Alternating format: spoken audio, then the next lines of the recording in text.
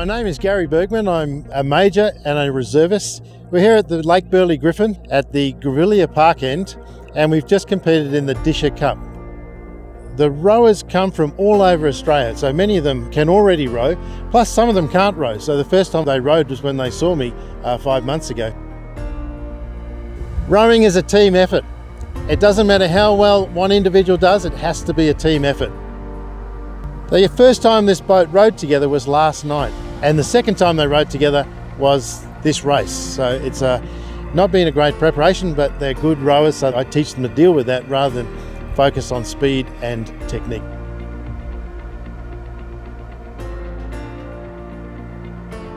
I'm Captain Josh Watson. I am an instructor at the Royal Military College, Duntroon, and I'm also the supervising officer for the RMC rowing team. So we had 3 RMC boats today. We had a men's 8 with coxswain, a women's 8 with coxswain, and a men's 4 with coxswain. We have not had much opportunity to row together because of COVID, but the team has really come together over the past several months.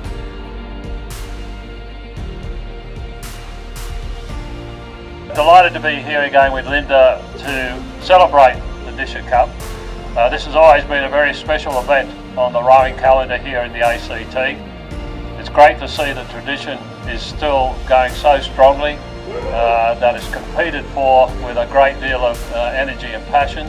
Congratulations to all those who participated today, for the coaches, the staff that get you onto the water. A tremendous occasion, and thank you again Rowing ACT for organising the day.